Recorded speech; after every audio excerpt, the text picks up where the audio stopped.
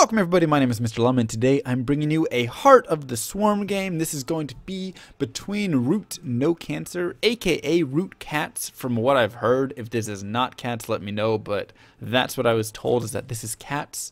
And he's going up against Bones, who of course plays on Team Triumph. He is the blue Protoss. And the map is, I don't even know. What map is this?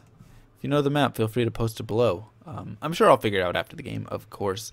But I'm not quite familiar with a lot of Heart of the Swarm. I've actually been playing a lot of Wings of Liberty lately, which is good for me because I needed to, right? That was something that I never quite did. I always sat around like, you know, probably like 600, 700 points in Masters League, and that was just from like not playing. Like I'd play like 40 games or something and start to like work my way up and then not do anything. And then when I'd kind of, you know, play a little more, I'd get around to like 1K Masters, but I never really like refined my builds or anything like that. I just did a lot more you know, casting, stuff like that. And so it's Christmas break and I was like, you know what, I'm just gonna go for it. I'm just gonna start laddering, and I'm actually up around 1500 points right now. So that's good, you know, that's definitely good for me. And hopefully, you know, maybe I can make GM next season or something. Ladder should lock here in a couple of hours, so I'm not gonna make GM this season. It's already filled anyways. But you know, hopefully next season, if I play a ton of games, I can make GM, and I think that'd be really cool. Anyways, we see Bones going for the Gateway to start it off, so not going to be opting for a Forge Fast Expand. Like I said, I haven't played a ton of Heart of the Swarm. I've played probably about like 20-30 games, something like that. And oh, there we go. So he actually takes his third base first.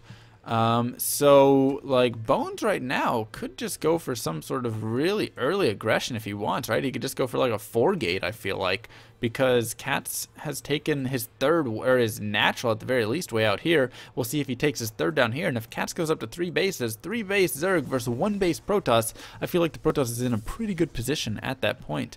So Cybernetics Core going to be going down now. No unit going to be boosted out so far for Bones. There we go. So there's going to be the Zealot. And he has the 2 pylons down in the base. He's looking around. He's going to go ahead and boost out some more probes, though, and get an assimilator. So we'll see if he's going to go up to maybe some Stargate. I know Oracles have been kind of a fun thing. And no third base as of yet for ROOTCatz, but I mean, he's just getting down his pool right now. So I think he did. He went 15 hatch first at his third base. Cat's always just the strangest things. Anyways, also grabbing a gas at this time. But yeah, like I was saying, it's really cool to like watch all the new units and stuff, just kind of see how they work, see how players use them, everything like that.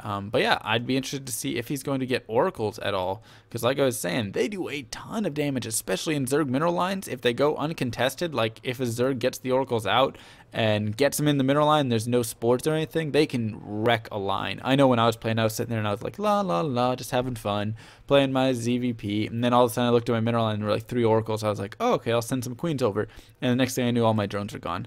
So I was like, well, that was very strong. So it looks like Bones most likely going to 1-gate expand. That's kind of what I'm sensing here with this sentry right here. And is he getting another sentry out? No, it just has 1 sentry out right now. Mothership core is out though, so he can now use that. And something that I do love is when players use this to kind of deny vision around the map. So this map, of course, not the best with the vision, right? These towers are way off to the side. It's not like there's a tower right here.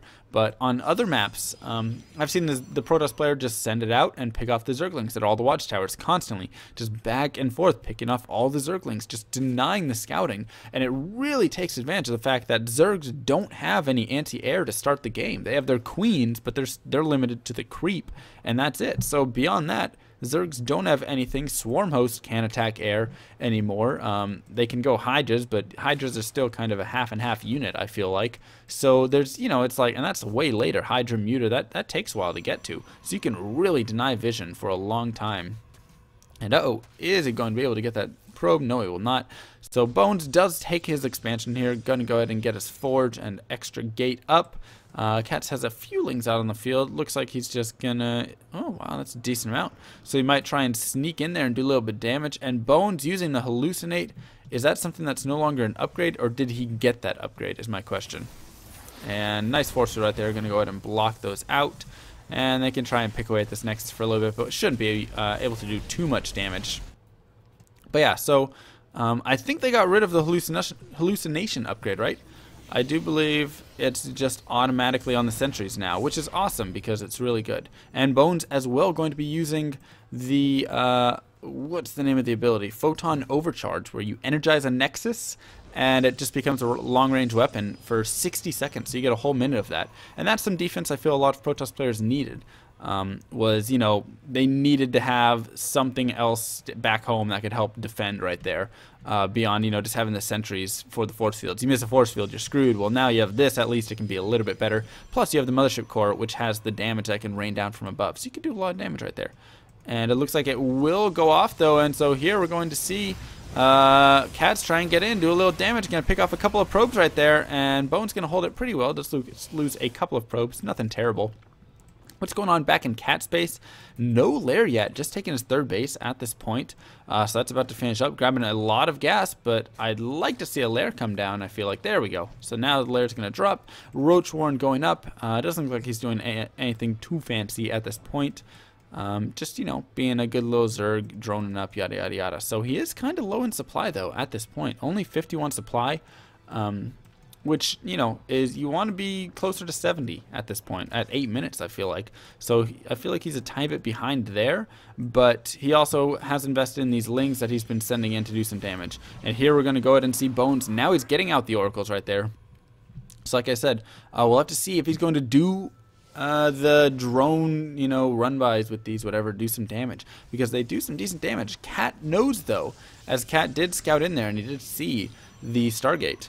If we look at from his vision right there, yep. So he knows the Stargate's going down. He doesn't know about this robotics facility that has now been dropped, but he knows about the Stargate at the very least, probably expecting the Oracle. And here we can look at the things. So charges the Oracle's pulsar beam, allows it to attack ground units, and drains 1.4 energy per second. And where's the pulsar beam? There you go. 25 damage versus light. What is the attack speed on that? Weapon speed 0.86. Wow. So yeah, you literally just go over, and drones are light units. I'm pretty darn sure they are. So like 2 shots drones, is that right? Are drones light units? Otherwise it's 15, but still, that is a ton of damage from Oracles. We'll have to see what Bones exactly is going to do with these, how much damage he can get done. Additionally, they have Time Warp, where it creates a little area on the ground that halves the movement speed of units, and then Revelation causes enemy units to grant vision. Right. So this is where you can use it for your Tempest. You can grant vision. So here he's going to go ahead and fly over. He's going to activate his pulsar beam, try and pick off that queen right there, and wow. The only issue right here is nicely done by Cats. Well held there. But the only issue is these are so fragile. 60 shields, 100 health. That's it. And how much do they cost? They do cost 150. So, I mean, that's a lot of investment for, you know, a weak unit. And if they have spores in their mineral lines, it looks like that kind of shuts them down. So it's one of those, you know, half and half units. I'm not sure how I feel about that. Because, I don't know. I guess that's its early game use, is you can try and catch your opponent off guard. Kind of a little cheesy thing. But then beyond it, I suppose it's used for fighting in actual battles, right? The Time Warp, that could be super huge right there, especially if you're going up against, if you have Colossus behind or Storm, something like that. If you can slow down the movement of enemy ground units, wow, so it allows your Zealots to catch up. I mean, that could be amazingly strong. And here he's going to actually activate his Pulsar Beam to go ahead and pick off some creep, which, by the way, I haven't noted, is already basically at Bones' base. So Cat's doing an amazing job with the creep spread. What has he worked up to? He's now got Nidus, or Swarm Host on the way. He's got some Infestors out, and I love the Swarm Host. Such a cool unit. I'm not quite sure of like the damage, the practicality of it, all that stuff. You know, what exactly is it going to be used for in the future? I mean, I know it's going to be used for sieging up and stuff, but like, you know, people come up with strategies, and maybe it'll be the new ZVZ, like getting an early Swarm Host rush that just sieges up their natural, something like that. People always come up with cool strategies, but I do love them. I think they're really cool, and I think they add a lot of innovation.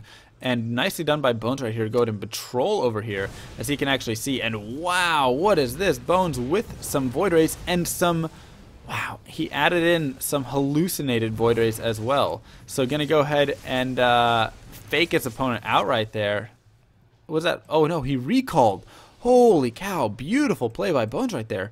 So his units got fungal growth, and he actually recalled the whole army back because he had the mothership core right to his nexus. That is an amazing move. I've never seen anything like that, and that's so smart because that just saved a bunch of voiders. And I mean, I know some were hallucinate, but I think he had 3 in that army. That's a lot that you don't want to lose to fungal growths. So that kind of negates the fungal growth a little bit, right? Like, how does that affect the infestor right there if all of a sudden fungal growth isn't as strong because they can just recall out of it? That makes it a little bit better. So it looks like we are going to go ahead and see some infested, or some swarm host, what are those things called? Locust, from the swarm host, try and pop out, do some damage. A lot of queens over here. Looks like they, of course, are there for transfuses as well as attacking the air, all those void rays. Then he has the infestors behind. Bones is going to have to be careful engaging this. And, I mean, I'd love to see what else Bones has going on right here. He's just getting out more Colossus. So it looks like he's just building a Colossus Void Ray army. Cat's still sitting on these 3 bases, so 3 base versus 3 base at this point. But it doesn't look like Cat is in a terrible position. I mean, he has these swarm hosts, he has these queens, he has these infestors. Like, this is a great army to be able to push in with. And I mean, free zealots, right? Those locusts cost nothing. They're just picking off supply of bones left and right. So at some point, he's going to have to break out here, and he's going to have to pick off these swarm hosts. And the nice thing is he only has 5 swarm hosts right there, right? So it's not like he's sitting on like 20 swarm hosts to do something. He's just going in with 5 and picking off 1 more zealot, picking off 1 more zealot. Doing a little bit more damage here and there, which is really cool. And, you know, if he can start getting into the sentries, that'd be even better for him. And so Bones just, you know, continuing to mass up some Colossus, Void Rays, Oracles. Look at this army. I actually really like this army composition here of Bones. A lot of sentries, everything like that. And he's going to have to recall, and he will again. So again with the fungal growth, twice we see Bones recall back. Very well done. That's definitely going to help save him. But here he's going to have to be careful, as we're going to see Cat's going to go ahead and start moving into this 3rd base right here.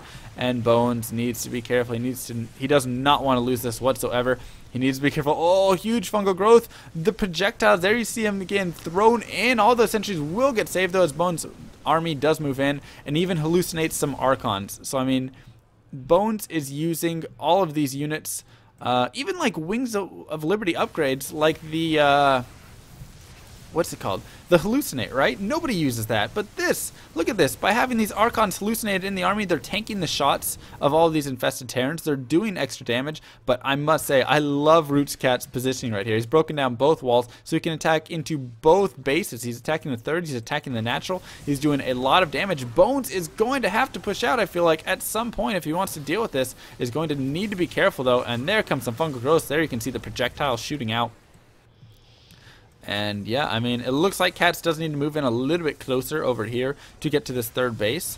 But he is doing a ton of damage. And Bones, though, just continuing to mass up this army, getting charged, getting blink, more Colossus, more Void Rays, and he is just going to sit on this Colossus Void Ray army. And as long as he doesn't get fungal growth, I feel like he's in an okay position. But I mean, there's a lot of infestors here with a lot of energy, so they can do so much damage.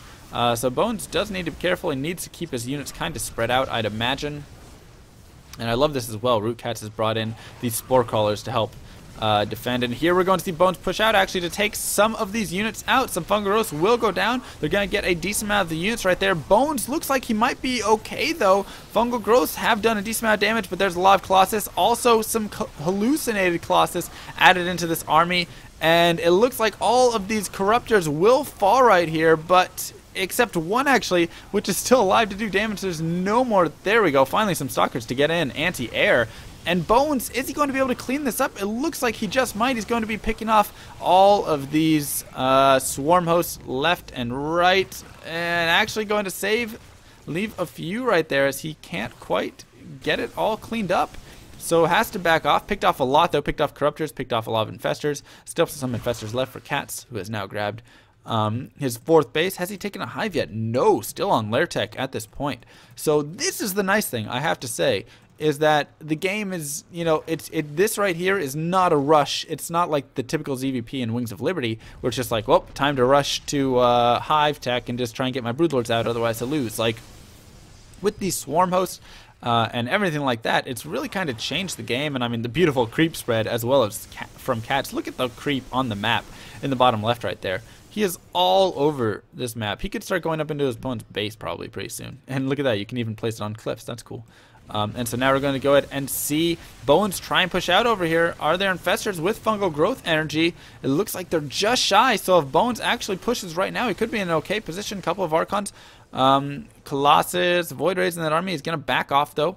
And this right here could be a nice little bonus to ROOTCatz right there, as he is going to go ahead and get out some energy, or get up the energy on all of these infestors. He'll go ahead and have fungal growth on a lot of infestors right there. And Bones, yet again, or still, I suppose I should say, trapped in his base. I mean, he's sitting on 3 base to 4 base, so it's not the worst position to be in the world, right?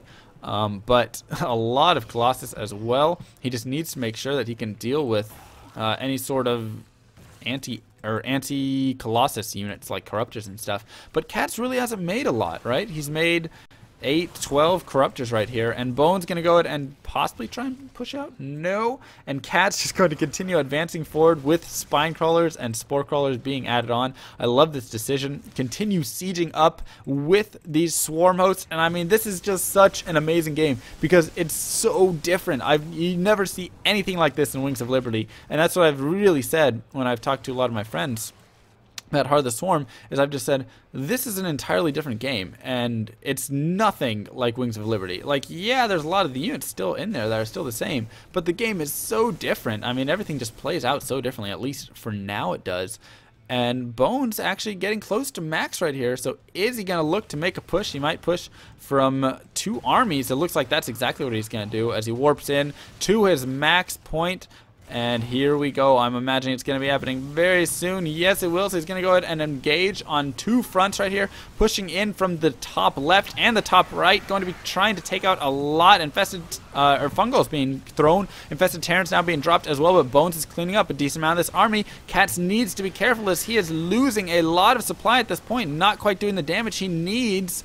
And some fungal growths have gone down. He needs to be careful with these infestors, though, as the zealots are just tearing them apart. There we go. He's going to get a few fungal growths off. But Chargelot's doing so much damage at this point, and Bones in a great position. But look at all these Corruptors right here. We need to see Bones be able to take care of these, or otherwise he's going to be losing a lot of Colossus, which it looks like he is at this point. Those Stalkers and Archons need to focus the Corruptors, not all of those Overlords over there. And finally he's going to start getting over there to do some damage, but he's lost a lot of units at that point. He's still ahead in the supply list. He still has to feel in an okay position. 4 more Corruptors are right here. I'm sure Catz would have wanted to see that prior to that, and a lot of Overlords going to go down. This could actually supply block Catz, it looks like. Yes, it will, as supply block. He is supply blocked. He is, and I mean, Bones is going to start picking off creep, just moving out. He can start charging over to this base right here.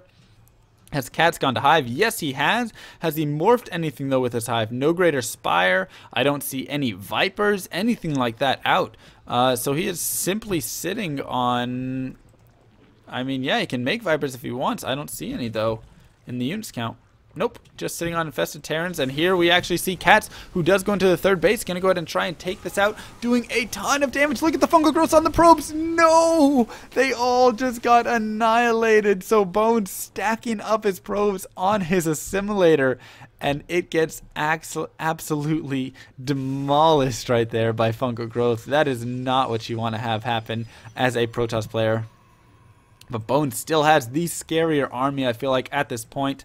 He's still going in with some Chargelots here, do some damage. 2-3 on those upgrades. What do we have upgrades here? Air, we just have +1. And where's some of the ground units? And Bones actually picks off the 4th base right here pretty easily with just a few Zealots. And let's get it. Give me... So 2-2. Alright, so we have 2-2 upgrades for ROOTCatz right here. And Bones is now broken that contain. He's starting to push out. He's taking a 4th base as well. Still just working off this 1 Stargate, 1 Robo, it looks like. So he's just working off that, getting out his gates. I mean, you know, nothing too crazy going on in his base, and he's able to do a lot of damage here. He's going to go ahead and start engaging in at this 3rd base of Catz. Does Catz have enough to hold it? He's got a lot of Corruptors over there. They need to be careful, though, as all of the Archons getting over here doing a lot of damage. So those Archons are going to be able to defend against these Colossus, or defend these Colossus right here against these Corruptors, which are trying to swing around back, actually, it looks like. Yep, they're just going to take a really long route to get back. And they're going to get in here to try and do some damage. And it looks like Bones should be able to pick off a decent amount. Will he lose that 1 Colossus? No, he's actually going to save it and picks off a couple of Corruptors as well.